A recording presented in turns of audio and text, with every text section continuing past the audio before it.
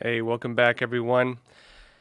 So today, 23 years ago, the Chinese Communist Party launched what is really probably the biggest genocide in the world right now. 100 million people roughly persecuted, tortured, killed, and harvested for their organs, sometimes while they're still alive. This is the persecution of Falun Gong, and really something that the media has not in any way, and I'm not talking about Epic Times, but a lot of the mainstream media has not in any way really given proper weight to. This is a persecution that's impacted one out of roughly every 13 Chinese people, and really has created the whole pay-to-play systems that has really created a lot of corruption within the Chinese Communist Party. If you want to rise up in the ranks of the Chinese Communist Party, you have to get blood on your hands, and this is how it works. This is important for a lot of reasons. One of the big ones is that companies doing business in China, investment firms doing business in China, BlackRock, for example, Gates, for example, many others, they may be implicated in this in the future. And the reason for this actually ties back to a tribunal that took place in 2019 in the UK, which actually declared that the Chinese Communist Party is harvesting the organs from living people, oftentimes without painkillers, usually without painkillers, with a murder-for-profit scheme that constitutes a genocide. They place it on par with the Holocaust. That's the way they describe it.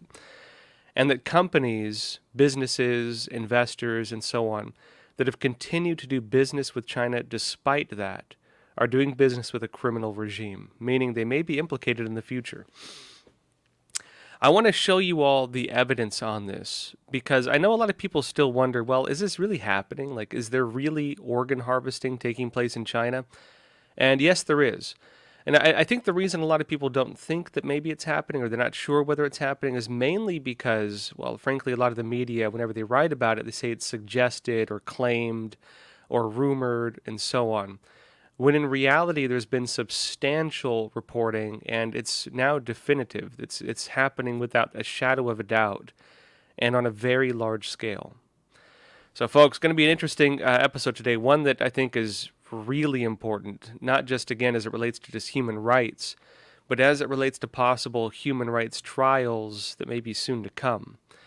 Really, when the light comes out on this, we're going to see Nuremberg-like trials for members of the Chinese Communist Party and very likely Western businessmen, Western investors who've taken part in this. And there's going to be a lot of them. Let me show you what do we have, folks. I want to start now by going into July 20th, 1999, which is when the persecution of Falun Gong started, how the live organ harvesting issue was exposed, and also some of the evidence and proof that's come out since then. And we're also going to have a guest on today with Doctors Against Forced Organ Harvesting. So if you have any questions and so on, we're going to have a guest on who can answer a lot of those. The other big side of this is that this organ harvesting system is corrupting the fields of medicine. Another big issue and something to watch out for as this thing advances. All right, that said, folks, again, those of you on YouTube, remember after about 20-25 minutes, we will jump exclusively over to Epic TV. So if you don't have an account yet, be sure to grab that. We're going to be a free trial. It's in the description below this video. And also, it helps us do what we're doing. So I appreciate the support, and also we give you some great content with that. Also, we do the live Q&A over on Epic TV. So if you want to join the live Q&A, you have questions you want to discuss, there's always some really great discussion. So be sure to come join us over on Epic TV. Even if you just want to check it out, grab that free trial. So let's jump into it. I want to show you how this really started. So long story, I'll go more into the persecution of Falun Gong as we get the guest on later, but briefly, so Falun Gong is a Chinese meditation practice. Imagine if the U.S. government tomorrow said, hey, yoga is now illegal. Basically, Falun Gong was a Qigong practice, which is like you see Chinese people doing slow movements in the parks. The Chinese Communist Party declared it was a threat to the atheistic rule of the Communist Party at a time when it was the most popular Qigong practice in China. Roughly 100 million people practicing. And it declared that anybody practicing it would be subject to arrest and possibly murder, which did happen. 1 out of every 13 Chinese people was made into a criminal overnight. And we found out, Epic Times found out around 2006, about 7 years after the persecution had started, that very likely they were using prisoners of conscience, religious believers in this case, as living sources for organ transplants. And this was an international crime ring essentially run by the Chinese Communist Party, Chinese hospitals, and particularly the Chinese military. A lot of this was taking place through Chinese military hospitals. You had systems including organ tourism, where even doctors in foreign countries were involved in this, sending patients to China for organ transplants, sometimes maybe not knowing full well what was happening, but having at least the subtle idea, right? Having at least the subtle idea that, of course, the Chinese Communist Party was using executed prisoners. What they did not realize is that a prisoner in China is not necessarily a real criminal. In this case, again, it was religious believers, and this continues today. So, 2006, some stories started coming out. Epoch Times broke a lot of them. We had whistleblowers stepping forward. I was actually with Epoch Times at that time, and my career with Epoch Times started in 2006, in fact. There were whistleblowers stepping forward, including people who had worked in the Chinese military, high-ranking officers, including one woman was the wife of one of the transplant doctors, and the claims they had were shocking. I mean, I don't want to get too graphic with you folks, but some of them were extremely disturbing. One of the women who stepped forward, she was the wife of a doctor. She came forward and had a horrifying story to tell. That her husband, who was a transplant doctor, basically was just staying up at night, staring off into space, cold sweats, like something wasn't right with him. Finally, one day, he confided in her, and he said that his job was to harvest the corneas from the eyes of children, living children. And of course, he understood that they were still alive while he was doing this. The woman, when she found out, she divorced him, left China, came to the United States, and became a whistleblower. She was among the first. We had others soon after stepping forward, one of them being a high-ranking Chinese military officer, and he had horrifying stories as well. Rumors of trains being transporting people, prisoners, people hung up like cattle, hands handcuffed with metal bars attached to the ceiling, and people strung up like cattle to these metal bars across the ceiling of these train cars, being moved to Chinese military hospitals and being moved through the system. I'm going to show you one of the articles we had back in 2006 as we began researching this, as the rumors were first coming out, and we were just trying to figure out if these things were true or not, because they were horrifying stories, evidence from the individuals coming out and blowing the whistle on this aligned with some of the weird testing that some of the human rights, people who had escaped prison or, fled the country had told us as well. And so the evidence lined up. We were just trying to figure out, well, is this really true? Let me show you this. This is 2006, the Epoch Times. It says, doctors in China working overtime on organ transplants. It says Falun Gong practitioners in underground concentration camps, including Sujiatun camp, have been secretly relocated and are subject to slaughter at any time.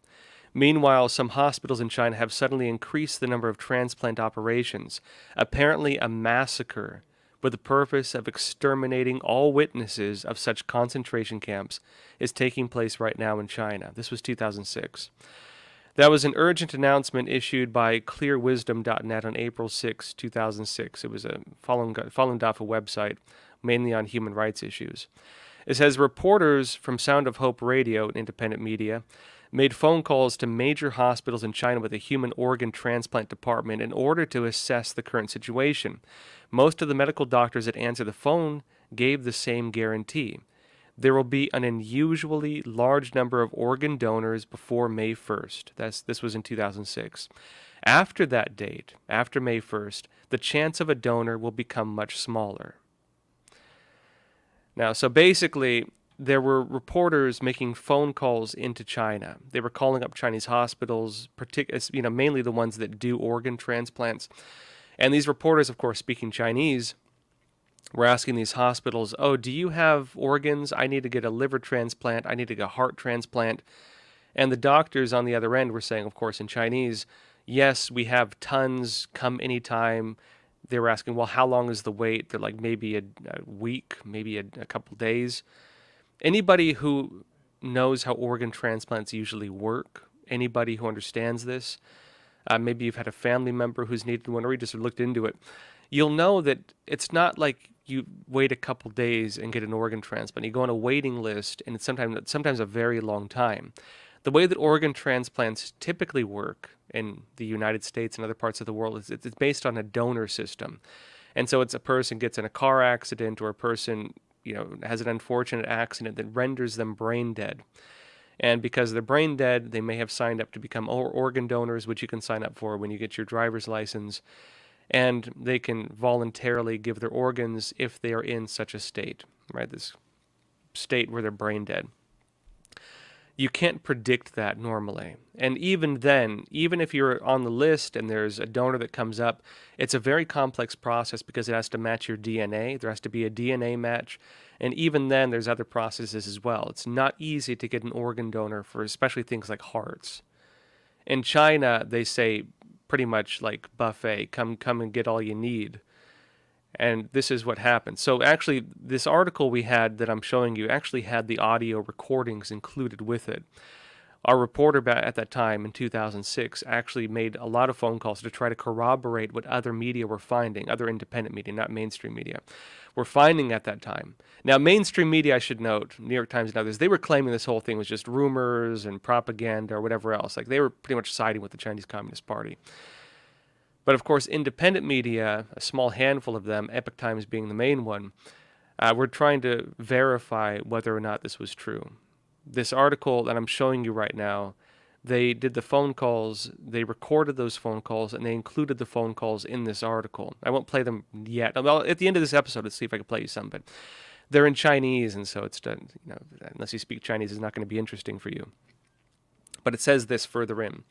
According to doctors interviewed, all the donors are in their 20s and 30s.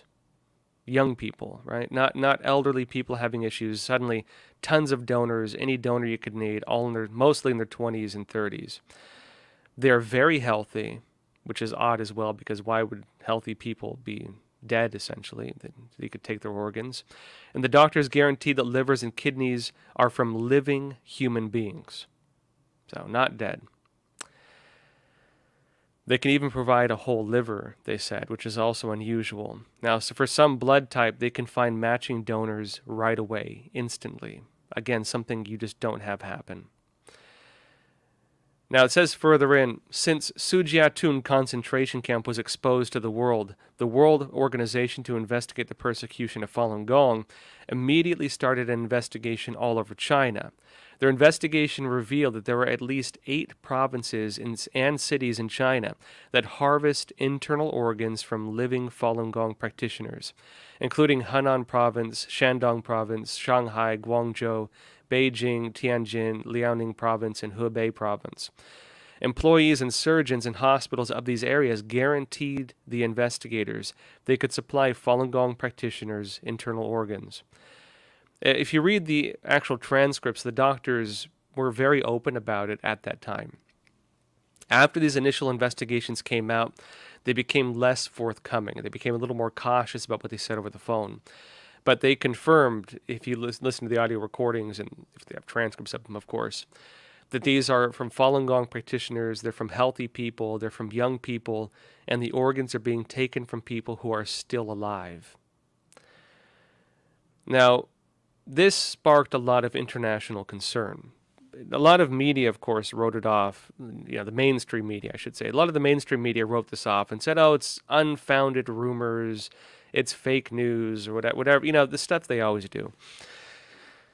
But a handful of people internationally decided to look into it. 2 of those individuals were a former Canadian member of Parliament, that was David Kilgour, and an international human rights lawyer, David Mattis. They launched an independent investigation from Canada. Former member of the Canadian government, of course, Parliament, and a human rights lawyer launched an independent investigation, and they published their findings in a book that's called Bloody Harvest: The Killing of Falun Gong for Their Organs. Now, they understood that when you're, for example, these guys had previously investigated like Holocaust issues, David Mattis in particular, and he understood that when you're dealing with a genocide, when you're dealing with a state-run system to eradicate groups of a society, that oftentimes they take steps to cover it up. And so they understood that there has to be circumstantial evidence. You gain all the evidence from all the periphery and then work your way in and see how far you can get. This was their conclusion on that. This is Falun Info, one of the Falun Dafa human rights websites that had an excerpt of it. Let me show you. They said this: when we began our work, we had no... This is David Mattis and David Kilgore in their book, again, Bloody Harvest. They wrote this: when we began our work, we had no views whether the allegations were true or untrue. The allegations were so shocking that they are almost impossible to believe. Our preference would have been to find that the allegations to be untrue. The allegations, if true, represented a disgusting form of evil, which, despite all the depravities humanity has seen, was new to this planet. The very horror made us reel back in disbelief, but disbelief did not mean that the allegations were untrue. Further in, they state, our conclusion is that there has been and continues today to be large-scale organ seizure from unwilling Falun Gong practitioners. We have concluded that the government of China and its agencies in numerous parts of the country, in particular hospitals but also detention centers and quote-unquote people's courts, since 1999, when the persecution began, today's the anniversary again, July 20th, since 1999 have put to death a large but unknown number of Falun Gong prisoners of conscience. Their vital organs, including kidneys, livers, corneas, and hearts, were seized involuntarily for the sale at high prices, sometimes to foreigners, who normally face long waits for voluntary donations of such organs in their home countries. In 2008, shortly after they wrote that, shortly after they published their findings, David Mattis actually wrote an open letter. This was in the special consultative status with the United Nations. And so they were trying to raise concerns and, raise investigations with this through the United Nations and trying to get things moving on. Keep in mind, this is 2008, so a good while back now when they were trying to do this. And this was before I'd say the CCP had really gained a lot of control that it now has over the United Nations. The CCP now essentially controls, to a large extent, the Human Rights Council. But back then, that wasn't the case. And David Mattis wrote this open letter back then. 2008, he said this, talking about, again, their investigations that they had done in 2006. He said, the report is now over 2 years old. The fact that over those 2 years the report has survived the scrutiny of peer review, has not been contradicted in any way whatsoever, serves to validate the report. In other words, the findings they published in Bloody Harvest were never debunked. They were peer reviewed. They were never debunked. They stood solid, and they were saying based on that alone, that should have raised some serious alarms at the United Nations. There should have been real, Holocaust level, tribunals looking into this. Essentially, at that time, there should have been like Nuremberg trials, putting these people on trial. And this is the issue he was raising at that time. He said the sheer silliness, right? The sheer silliness and vacuity of the Chinese government response means that the government of China, in substance, has nothing to say in answer to our report. And he says the peer review to which I am referring is that of the University of Minnesota Associate, Director of the Program in Human Rights and Medicine, Kirk Allison of British transplant surgeon Tom Treasure, and of Yale University thesis student Hao Wang. They have all independently from us and each other confirmed the conclusions of the report and supported its accuracy.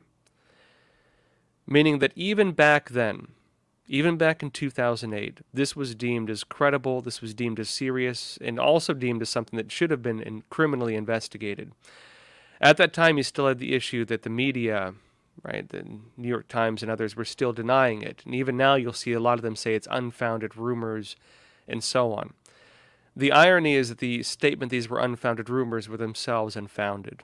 These were media lying and covering up one of the biggest crimes against humanity I think the world has ever seen. I'll show you some more on this in a bit. Folks, real quick though, we do have a sponsor today. That's American Hartford Gold.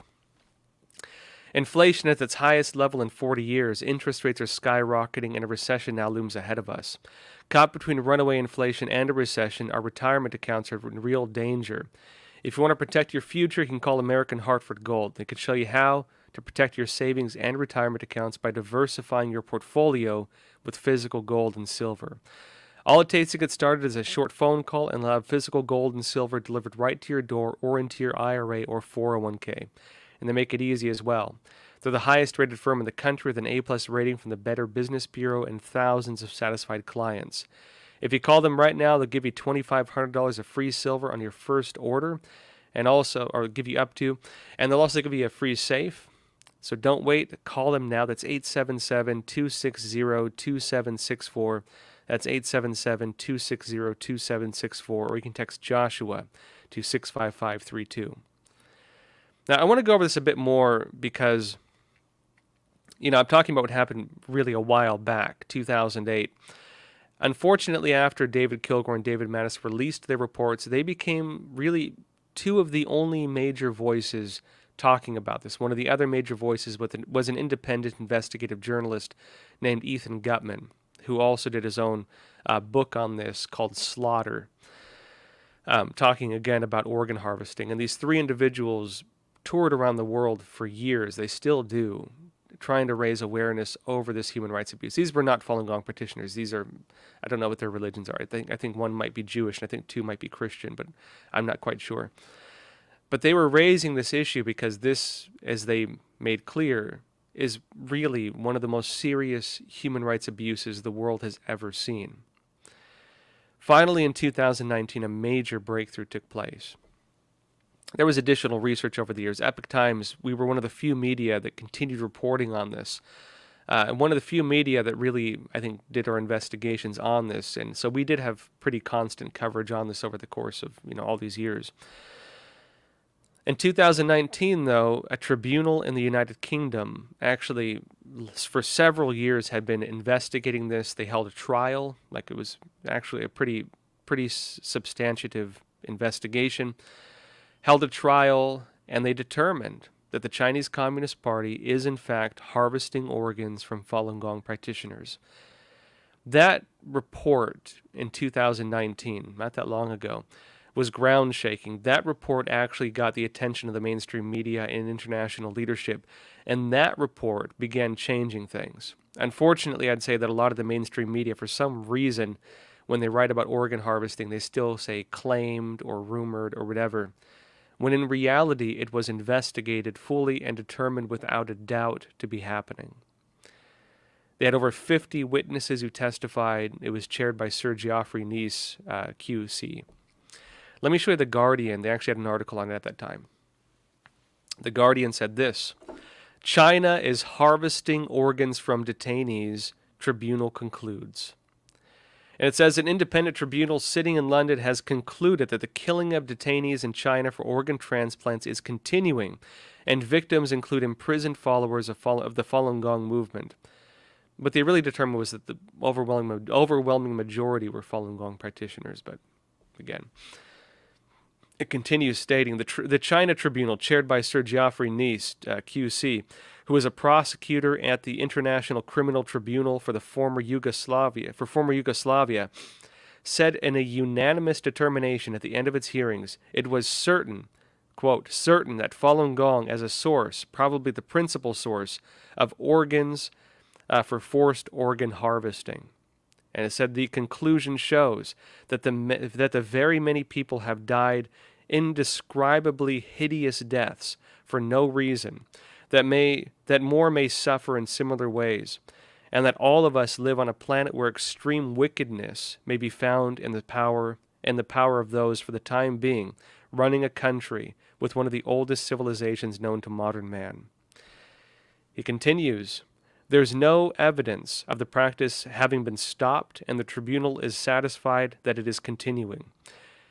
Says this, continuing, that the tribunal has been taking evidence from medical experts, human rights investigators, and others, and among those killed, it has been alleged, are the members of religious minorities such as Falun Gong. In reality, the tribunal determined that Falun Gong was the principal source of these organs, and they note that persecution of the group began in 1999 after it attracted tens of millions of followers and came to be seen as a threat to the Communist Party, ironically just because the CCP didn't like what it stood for, which was truthfulness, compassion, and forbearance. It says also there is less evidence about the treatments of Tibetans, Uyghur Muslims, and some Christian sects. Of course, when people talk about organ harvesting, they often talk about Uyghur Muslims now.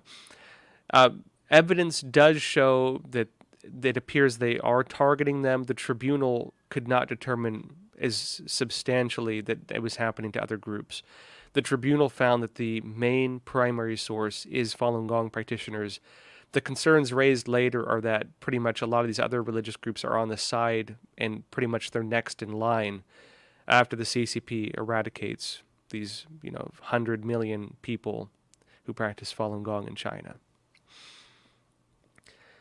In 2020, there was another pretty substantial investigation. This was from the Victims of Communism Memorial Foundation. Actually, one of my former colleagues did this one, Matthew Robertson.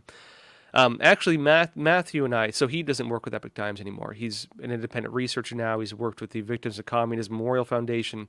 He does peer-reviewed studies, and he's one of the biggest investigators on this.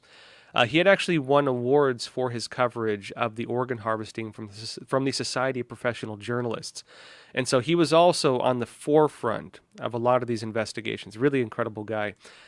He and I worked together a lot. I was more investigating Chinese subversion, spy rings, Chinese mafia, and how the communist government worked that whole system. That was my beat, really.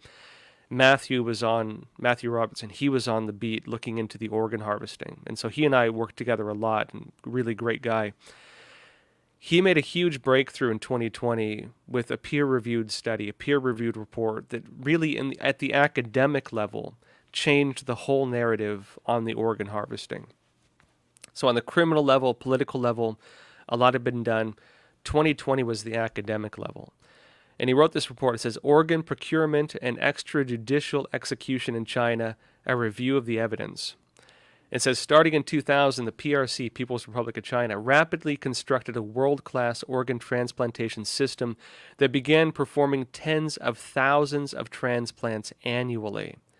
It continues, stating the claim that the majority of organs could have come from death row prisoners is contradicted by the well-established decline in death row executions in 2000 onwards, because the CCP used to claim these were death row prisoners they were taking the organs from.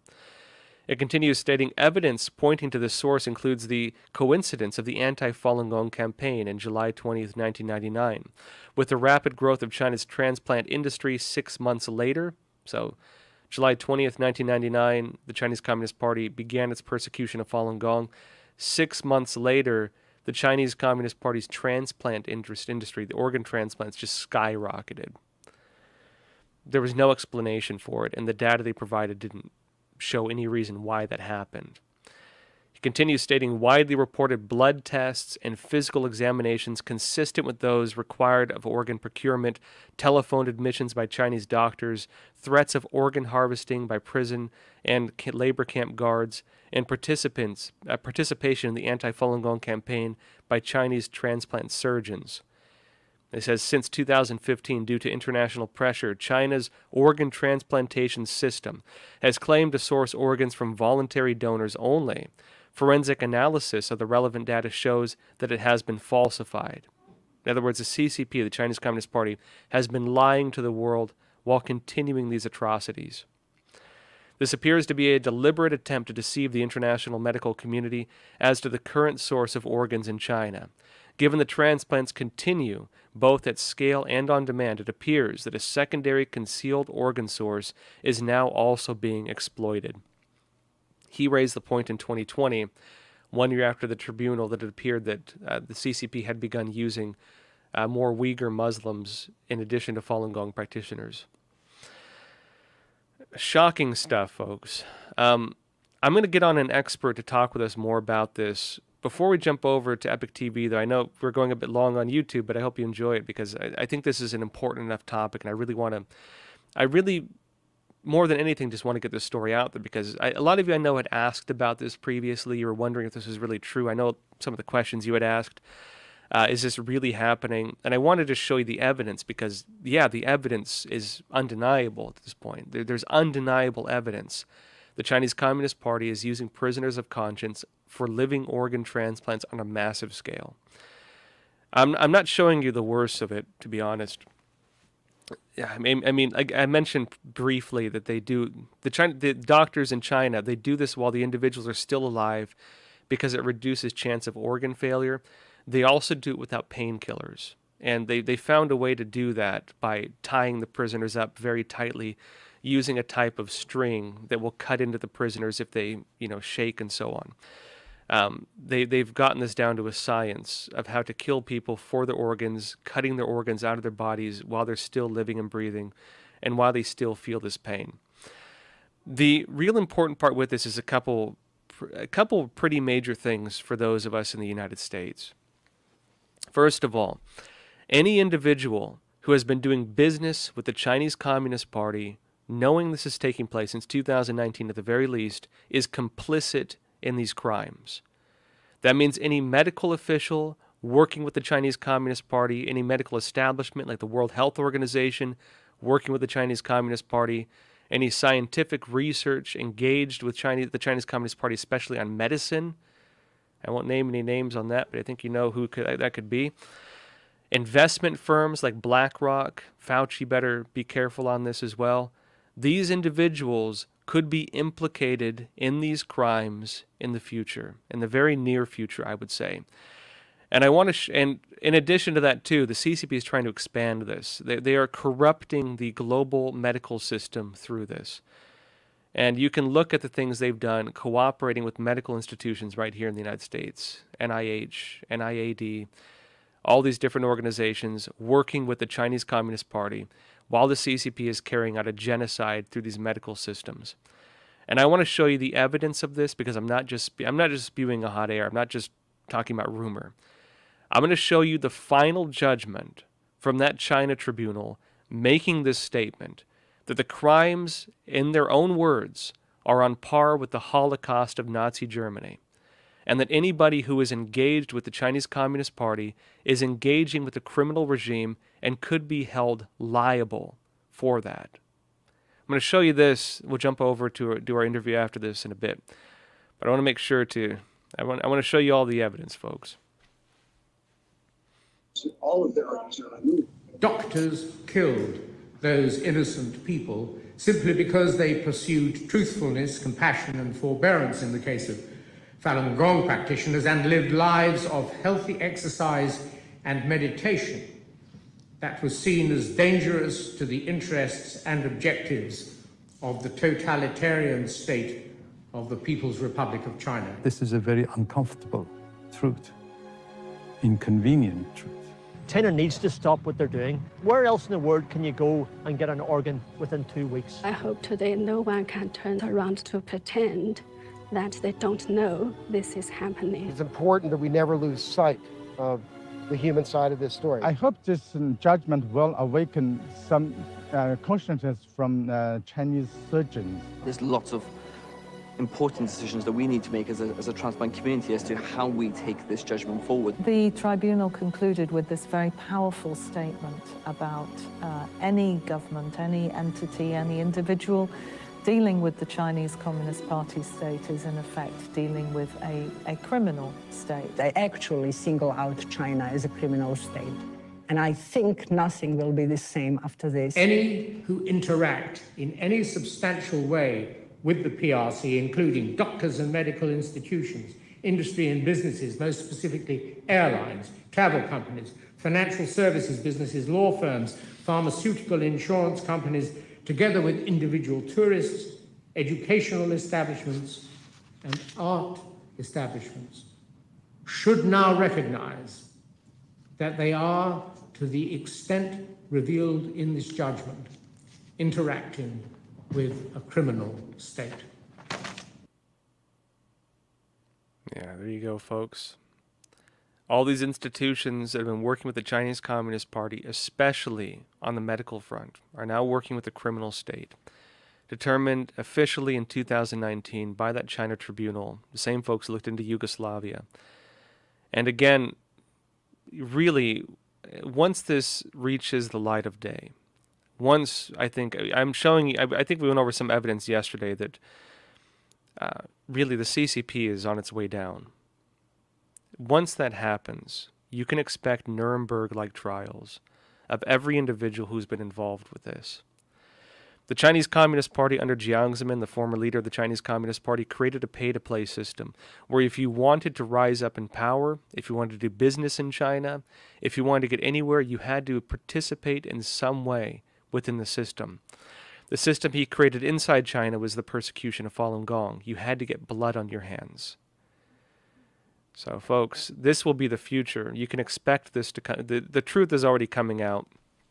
I mean, me and my colleagues have been some of the people at the forefront reporting on this over the years. And it's not... It's one of those stories that you kind of wish you got wrong. You know what I mean? But unfortunately, this is happening. All right, that said, folks, we're going to jump over to Epic TV. If you don't have an account yet, go on the link in the description below the video. We're giving you a free trial. We're going to have on a doctor talking about some of this. He's with a group called Doctors Against Forced Organ Harvesting. He's the deputy director, and he can answer some questions if you folks have any questions. And I want to talk specifically about what this means for the world, because what the CCP is doing with this is they're trying to basically spread this. Because they're able to do transplants on this scale, because they're killing people for them. They're murdering people for transplants, essentially, on a massive scale. Because they're doing that, they become, the quote-unquote world leaders in transplant science. And if they can lead this, if they can advance this, they want to make that system the global system. It's a pretty important interview. Jump over to Epic TV. Don't have an account yet. We'll have more discussion there. Also, folks, before we jump over, I want to show you a trailer as well of another video we have on Epic TV. This is Trevor Loudon on how communism actually works. Today I'm going to talk about how communism is actually implemented. Most communist programs are implemented by non-communist governments. How do small groups of communists actually impact policy on a national basis? In 1994, the Democratic Socialists of America also took over the AFL-CIO. Under John Sweeney, a Marxist, a member of Democratic Socialists of America, the ban on communists holding office in the AFL-CIO was lifted, and the communists came flooding in and now control virtually every major labour union in the country. Aliso Medina, Democratic Socialists of America, and the AFL-CIO made support for illegal immigration amnesty part of the Democrat program. A communist idea is now mainstream Democrat. All right, folks, come join us over on Epic TV. We're going to have a great discussion over there, something very important. Again, Dr. Weldon, he's the Deputy Director of Doctors Against Forced Organ Harvesting, on with us now. We'll jump over now. See you there. All right.